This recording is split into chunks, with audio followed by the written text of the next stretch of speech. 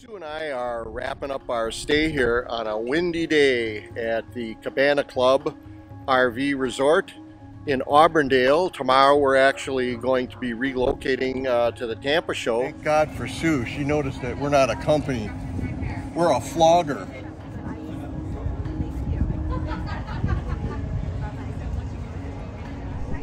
And we were lucky enough to snag this spot. It's actually a spot at the Cabana Club here that was not open until a few days ago.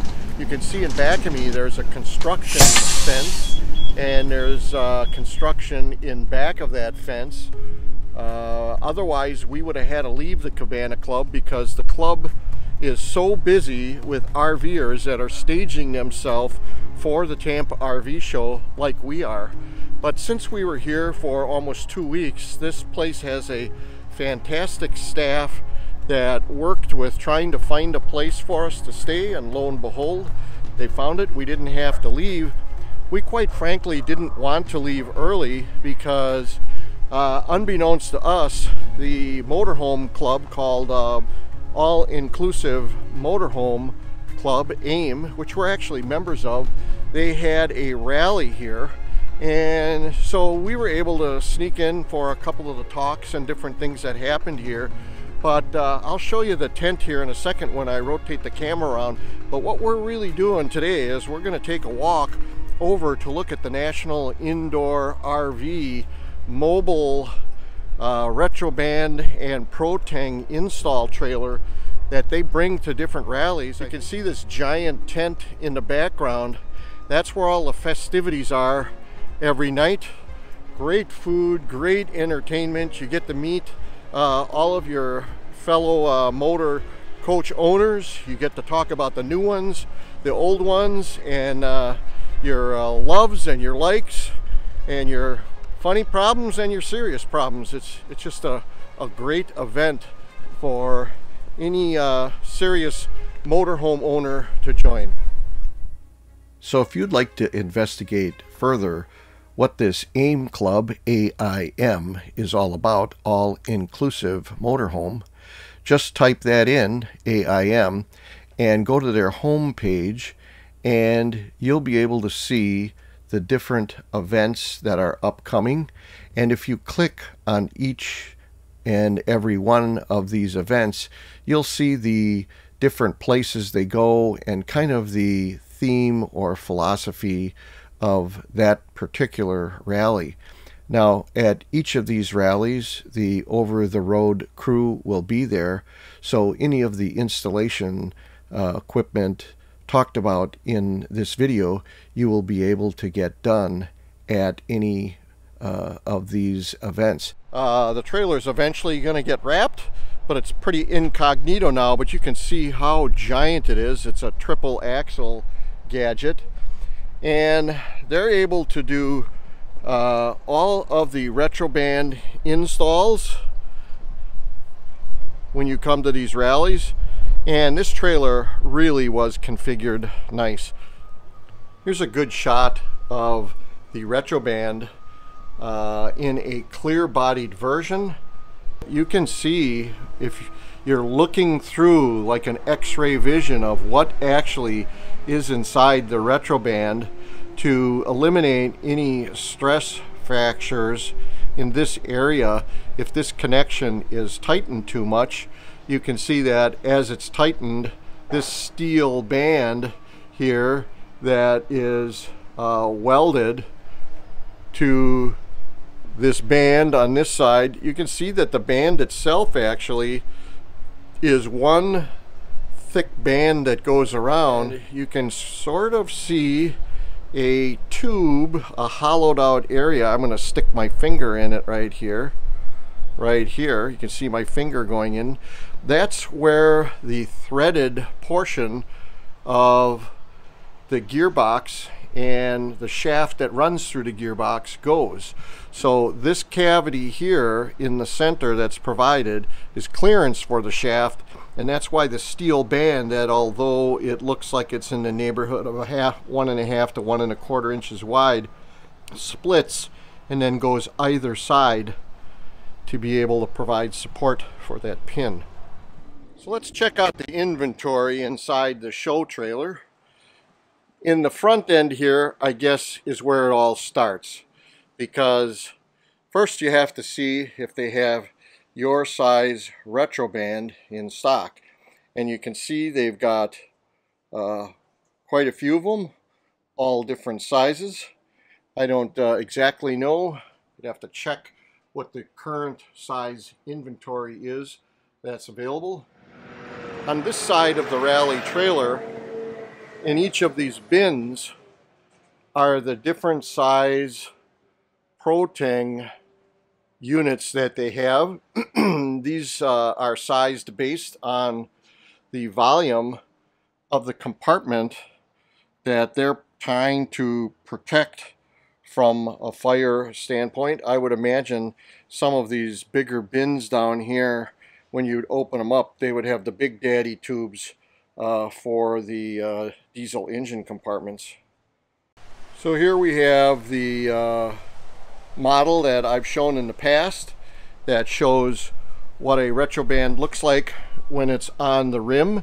And I think the most important factor is that this distance here that provides in a blowout scenario that you're not riding on the rim, that you're going to be riding on this. When you have something like this in that can assist the tire right away when it starts to have an issue, your tire most likely will be able to survive enough that it will help you to be able to get over to the side of the road and maybe even drive a little distance to get off into a safe area. And that's the beauty of it. You can see that this trailer is lit very well. It actually looks like it has an air conditioning unit in it to help on the days when it gets a little bit sweltering in here. On this side, you can see that they have the all-important refrigerator to stay hydrated, but then they have cabinets for coveralls and things. You can see that they have their own on-board compressor here to be able to provide that high pressure. And in fact, they have a gas Cummins generator here so that they can be as self-sufficient as they need to be depending upon what they're provided at the particular rallies. Let's go look in the front at the actual equipment that is used to put the tires on.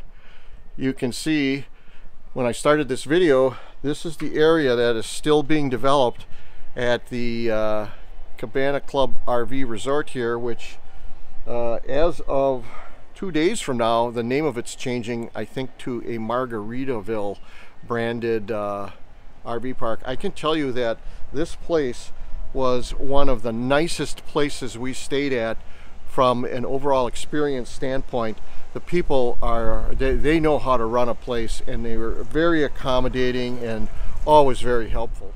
So this is the business end of the trailer here, and let's say you bought the retro bands to be installed. They would first put it on this Hunter TCX 635 gadget here, and we actually have a video where we had our retro bands put on at National Indoor RV. I will link up in the corner of this video that episode so you can see it in its entirety. But this is at least as good, maybe even the next generation equipment. Very impressive with this sled on the bottom here to assist the guys to be able to pull down the opening or the available area that you have to work with when you're trying to put the retro band in. To have this machine helping you do the muscle, you can see that it raises up and down by virtue of this mechanism here. And if you catch the tire on one of those fingers there, the rim, and then you raise the actual center of the tire, you can open up that opening and put that retro band in. You need to take your $900 to $1,200 tire when you've got this protective device put in it.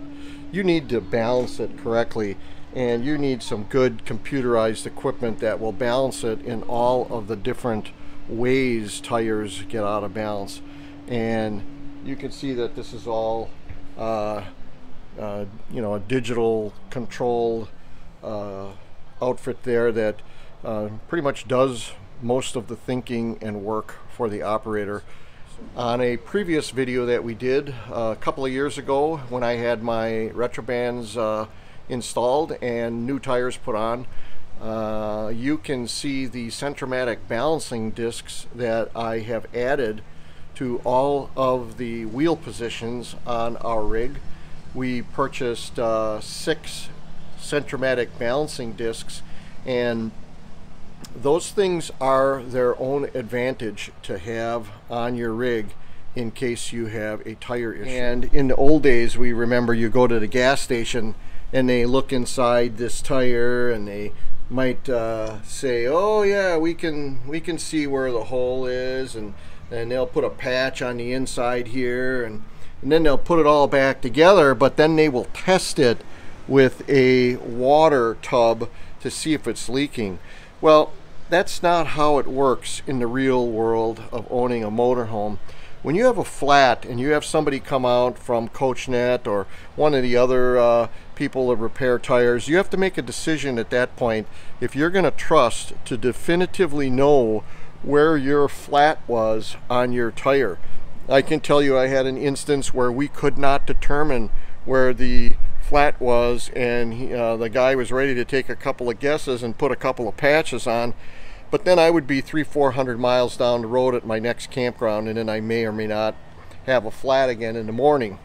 It was one of the rear tires, so it wouldn't have been quite as chancy as the front, but nonetheless I put a new tire on. So I always tell people that pretty much every time you get a flat, that if it's not a clean cut nail kind of in the center of the tire so it doesn't compromise the sidewalls, you could pretty much count then on your flat being $1,000 because you've got to replace the tire. Now, there isn't probably a road crew around that will show up with a changer like this. They're going to muscle that tire off with pry bars, and they certainly aren't going to show up with any balancing equipment like this. So that's the beauty of the Centromatic balancing disc, is when you have your first flat, you buy a new tire, you put it on there, and even though that tire was balanced previously, your Centromatic balancing discs will always be rebalancing on the fly any speed you're at, and it will compensate for that new tire put on with no weights at all.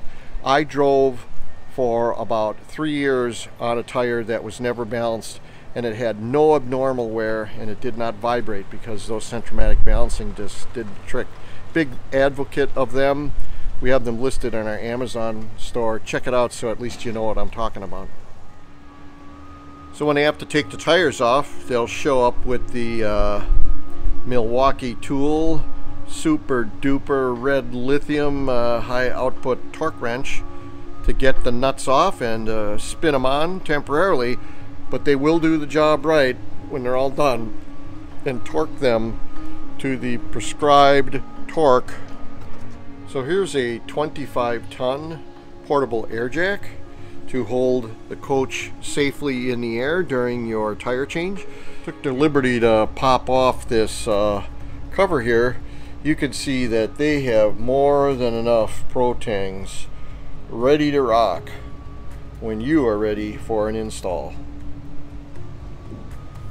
So if you'd like to learn more about the ProTang fire suppression system, you should go to the protang.com website and watch this video that was put together by National Indoor RV. They're the designated RV installation center nationwide to install these things, and Angie Morrell put together an excellent video here which really drives home the importance of having a fire suppression system, because you can see this young lad here, how he goes through this window super fast, super flexible. The guy's like a Gumby, and watch Angie's face here when she goes, wow. Now, after you watch that, you can watch the more amateur video that Sue and I put together when we had our propane system installed at National Indoor on episode 201.